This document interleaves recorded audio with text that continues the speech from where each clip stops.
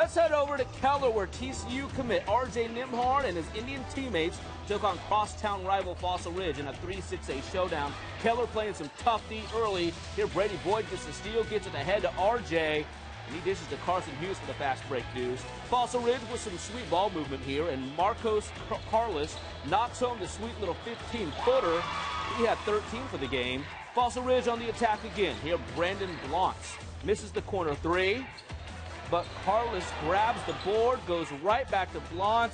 Go do it again. Now he gets it to go.